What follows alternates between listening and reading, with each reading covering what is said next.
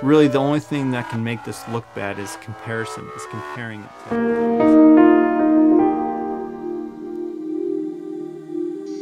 Is the X-T1 still worth it in 2020? Yes. Is the X-T1 still worth it in 2021? Yes. Is the X-T1 still worth it in 2022? Yes. Okay, so you get the idea. You will see that kind of video all the time on YouTube. And I watch these kind of videos all the time myself, and they're great because what they do is remind you that this old gear is still something worth considering. For the most part, photography gear doesn't degrade over time if you take good care of it. If it worked well today, it's going to work well years from now. And that's the idea behind these kinds of videos. Is so-and-so piece of kit still good in this certain year? And this video is specifically about the X-T1. And I'm making this video in 2020, but you could watch this video in 2021, 2022, and so on. And it's pretty much still going to apply just as well then as it does now. Like I mentioned in other videos, I've owned a few Fujifilm cameras now.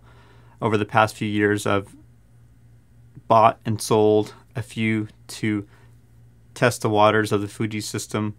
Currently, my main Fuji camera is the X-H1, which I film all these videos on, so I'm rarely able to hold it and show it to you. I love my X-H1 and use it all the time, but I wanted a second stills shooter, something I could throw in my bag and carry with me every day.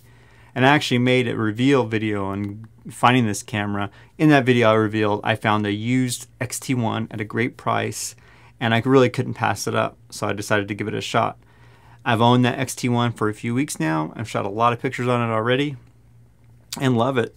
And this video is about that camera, the X-T1, and how it is still a great photographic tool in 2020. What's interesting is I've owned an X-T2 before, and I absolutely loved that camera. The only reason I sold the X-T2 was so I could put that money towards the X-H1. To me, the X-H1's upgraded video capabilities were just enough for me to go all in on that one and make it my primary camera. And I knew after I got the X-H1 and got the accessories and built my system around it, then I could revisit a second camera and revisit getting another Fujifilm. So let's get to the X-T1. I'm going to go over some of the so-called cons or negative first, just to get that out of the way, because honestly I think this is kind of a pointless list. If you just get a camera like this and start using it, you're going to pretty much forget about all the bad things about it when it's this useful and the quality is at this level. The negatives are really minimal. So I have my notes over here, so I'll be looking over off screen just for a minute as I'm reading. Some of the common complaints about the X-T1 is there's no Acros film simulation. Acros, I don't know how to say. No Acros film simulation, which was introduced in the next line of cameras. It's in the X-T2, X-T20, and so on. So it's not built in. None of these are in specific order. The screen doesn't flip up vertically. Well, it doesn't flip up in this direction if you have the camera like this, if you're doing a portrait angle shot, as the X-T2 and the X-H1 and those cameras have that angle on the screen. The ISO dial lock is something a lot of people complain about, and I kind of can sympathize with that. It is different than the X-T2. The X-T2 and X-H1 and whatnot, you turn the dial, then press it to lock. This one you have to press the button in order to turn it. So it's something to get used to if you've used something else in the Fuji lineup. The lack of the joystick is often something you'll hear. It's not a huge deal for me. I'm not a huge joystick user since only a few of the cameras I've ever owned have had one. I've been mostly in the prosumer range and the lower end Canons for the most part, so I've always used the D-pad and whatnot, or touchscreen anyway, so no joystick's not a big deal to me. This only has a single card slot. A lot of the newer cameras, X-T2 on up, have dual card slots. If you're a wedding photographer, that's could be a serious negative. And that's where you might look at the X-T2 and some of the other line of cameras in the lineup. There's no threaded shutter release button, which isn't a huge deal, but it's kind of a cool feature of the other cameras that have that. So you can use old school threaded shutter release cables, and you can also modify the shutter button with threaded caps that you can find on Amazon and whatnot. There's a whole bunch of cool options for that out there for those cameras that have the threaded shutter release button. The maximum shutter speed is only 1/4000th of a second. With the X-T2, they raise it to 1/8000th of a second, and obviously kept that with the X-T3, X-T4, and the X-H1. The biggest compromise that I gave up on getting this, as opposed to waiting for an X-T20 or another X-T2, was the video capabilities. This is lacking in the video department compared to those cameras, X-T2 on up. But to be honest, I haven't really played around with it that much. I didn't get it for video first. The main purpose I wanted was a street shooter, a compact street photography camera that I could carry around constantly. Okay, so that's pretty much it for the negatives. Those are the big ones that I could think of, ones I see often, ones that I noticed that popped into my head. Let's get to all the good stuff, and there's a lot of it. A lot of these positives, these good parts about the camera, can be said for a lot of the cameras in the X series lineup. That's why I love them. But I still want to mention them specifically so you understand why a camera like this is such a great value. So right off the bat, let's talk about value, what you're getting for the price, which is really the key part of making any sort of purchase decision, especially with photography gear. So I bought this for around $300. This obviously is the graphite silver edition. And in context to the history of the X-T1, this was released after the black model. The black model was the original, and this was released later. I've always kind of wanted one of these silver models of cameras, both my X-H1. Obviously, the X-H1's black. There's only a black model of the X-H1. But my X-T2 was the black model. So I thought it'd be super cool to have a silver X-T1 or X-T2. And so when I saw this, that was another thing that really excited me about this one. The design of these cameras is a thing that I like, and I think that's a thing that a lot of people like, and it's probably part of the reason that you're drawn to these cameras is the design. And the silver aspect of this model is part of that, the chrome and the color to it. But like I said, this is $300. The online price now in the used market varies, and it's going up and down rapidly. Used Photo Pro had a couple within the $250 range before I made this video. Usually the Fujifilm cameras on Used Photo Pro are listed quickly and go quickly. There's a huge market right now for used Fuji gear, but that being said, this is still in that range consistently, $250 to $320, I'd say, $350 maybe. Price means nothing if you're not getting something good for your money. If the product sucks, if the gear sucks, it doesn't matter if you paid $5 for it. It's still not worth your time or investment for the most part. So it's got to deliver on that price. So I already started talking about the design, and the design and build quality kind of go together in my mind, and that is a huge reason why I chose this over getting something else, because I was confident in the build quality, for one, since I've had good experience with Fujifilm cameras already, and I like the design. But let's talk about the build quality when I'm actually holding it. So I don't know how much of the camera's metal, but man, a lot of it is, and the dials feel so well made. I don't know, it's hard to explain if you've never used an X series camera before, especially the X-T1, X-T2, and so on. But every aspect of it feels really, really well made. And from the way the way the buttons feel when you push them, there's no play at all. They feel really, really good. The wheels, the front and back command dial wheels, have a really solid and responsive feel to them. I guess that's one small negative I didn't have on the list. I could mention it since it popped into my head just now. The rear command button, the rear command wheel doesn't click in like on the X-T2 and so on. I don't use that a ton, but if you do, that's something to keep in mind here. But anyways, the build quality is solid. This camera is made up of a lot of metal. I think it's aluminum. To be honest, I didn't look up what kind of metal they use and whatnot. I'm not sure. But having a modern digital mirrorless camera that has this kind of quality feel to it is cool. At $300, I think that's amazing, to be honest. Since there's so many DSLRs that still fall within that $300 range, and clearly not all of them are created equal. We'll get to image quality later, but build quality right off the bat is something you're going to notice. The small size of the camera is a huge positive for me. Yeah, it's not as small as the X-T10, X-T20, and so on, or X-T3, but it's definitely smaller than my X-H1. And when I put a lens like the Per Gear 25mm on there, I'll show you real quick.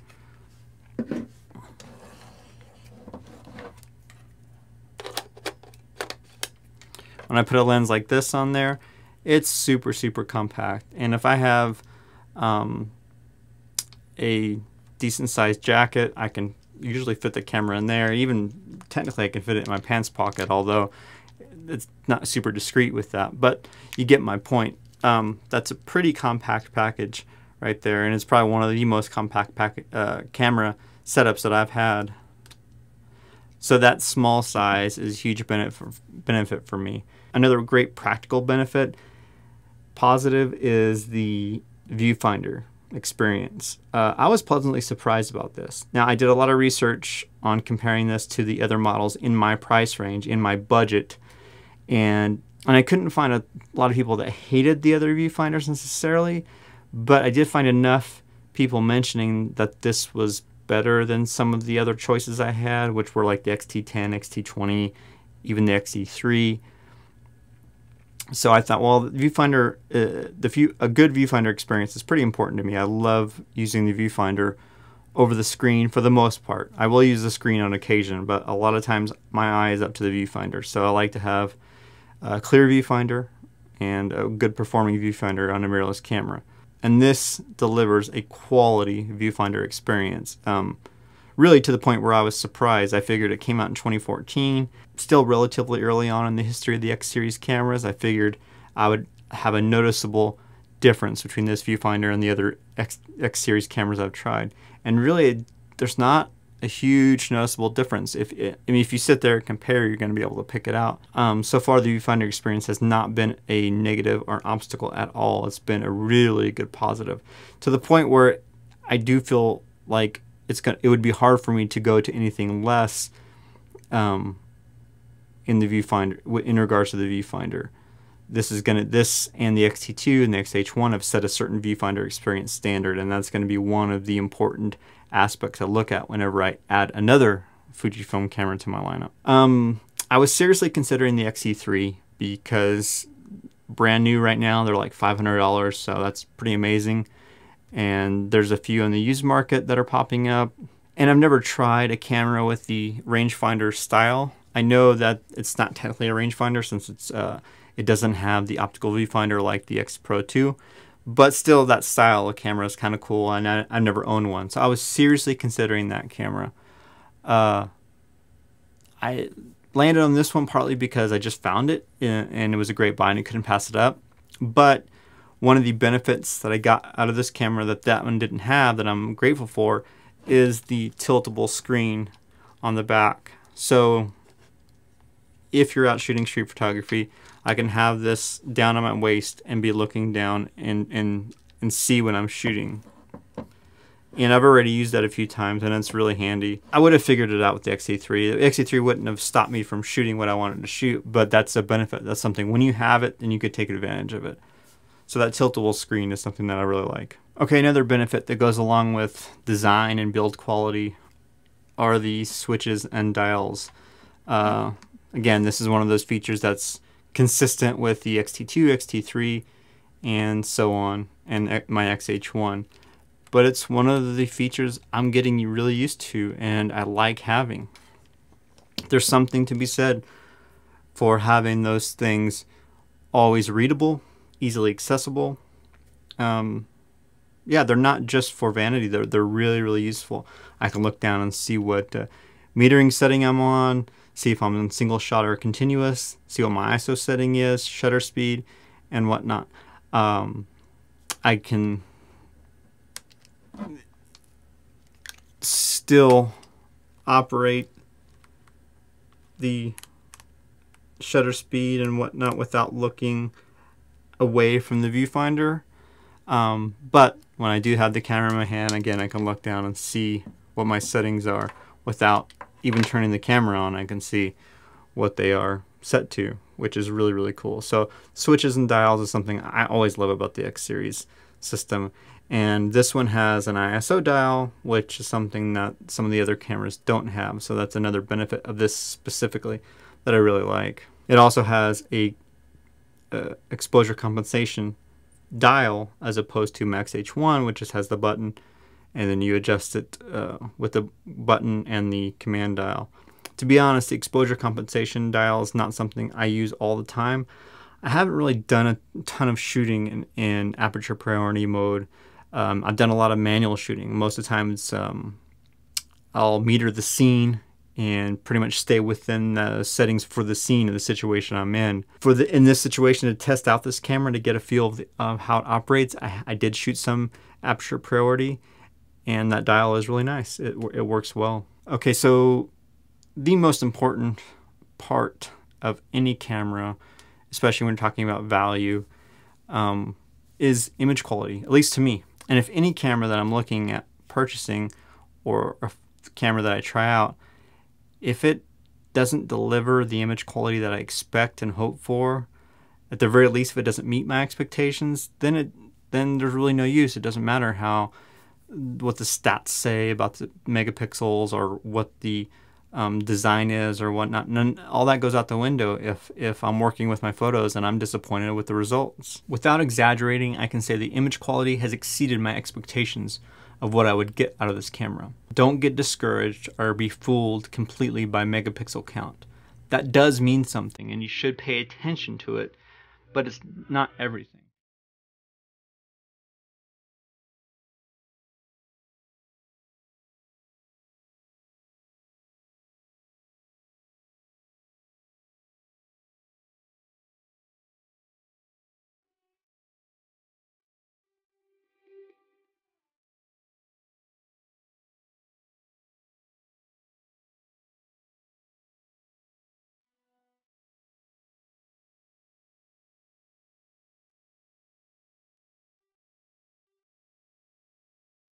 I'm really, really happy with the image quality. And there's a lot that goes into image quality. I'm generalizing that term right now because we'll get into specifics later on in other videos and whatnot. But in general terms, in terms of everything from dynamic range to sharpness to color, it just really delivers on what you expect from a Fujifilm X series camera at this point. It's just really great. Part of that performance, that good performance, to me has to do with the ISO performance. I'm pretty modest with my ISO settings most of the time. I would love for a camera to shoot quality images at 6400. That's very rare that I go up that high. For me, for the most part, I want clean images at 3200 ISO in multiple situations, not just well-lit situations. I would love clean 3200 ISO images at night where there's a lot of blacks and whatnot, and this definitely has delivered on that so far. I think I mentioned before with my ISO settings, I like to mimic my film range. I don't usually push film past 3200, so mentally I know that's just kind of the range I'm good with, and I'm really happy that this delivers in all those ranges really well. There are some other videos that have done really great examples of the great dynamic range of this camera, and I can say my experience has been consistent with this. The dynamic range of this camera has been really, really awesome. I can do a lot with these raw files in post. It's been really, really nice to have that flexibility with the images because of the dynamic range.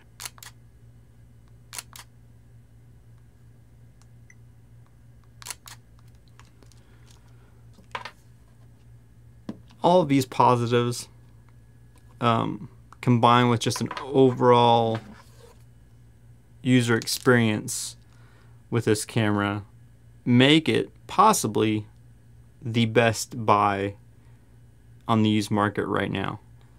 I'm sure you can make some strong arguments for other cameras, but considering the X-T2 prices have kind of gone up a little bit, they've fluctuated a lot. But right now, with the prices where the X-T2 is at, I would say that this might be the best value for the dollar currently in photography. It really kind of blows me away that what you can get for $300. If you're watching this video and you own this camera, you understand what I'm talking about. What keeps popping in my head is I'm just surprised that they had so much of this dialed in terms of user experience and image quality on this model, considering it was the X-T1 and not, you know, the later ones. If you're just getting into photography, or if you have another camera and you've been curious about the Fuji system or looking for your first Fuji camera or first mirrorless camera, I cannot recommend this enough. I can't imagine someone being disappointed getting this camera at that price.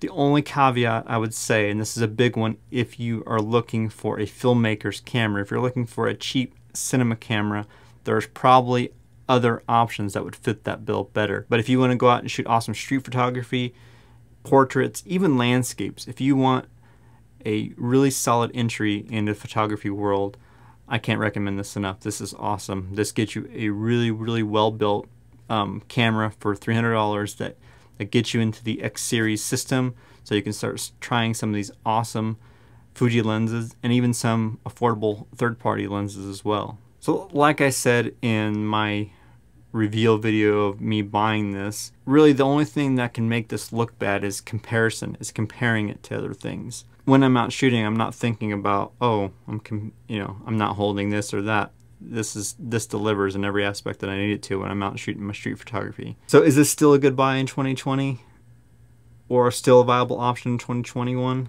Yes, and the answer will be yes for a very long time. For as long as you can find a working model, the answer will be yes. It's still a good buy. It's still a viable option. The only thing that will change for this camera in 2021 or in 2022 or in 2023 is that there will be more cameras to compare it to. The only thing I kind of regret is not giving this more of a chance earlier on. I just kind of overlooked it.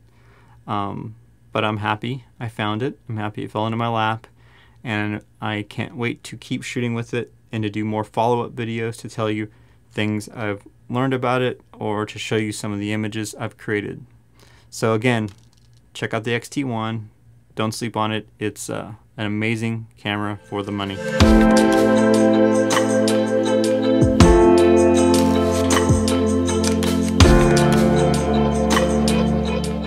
So thank you again for watching. If you haven't already, please like and subscribe. So if you found this channel based on this video or my other Fujifilm videos, welcome. This is just the beginning for me in regards to these Fujifilm videos. So please stick around. And again, thank you for watching. I'll talk to you soon.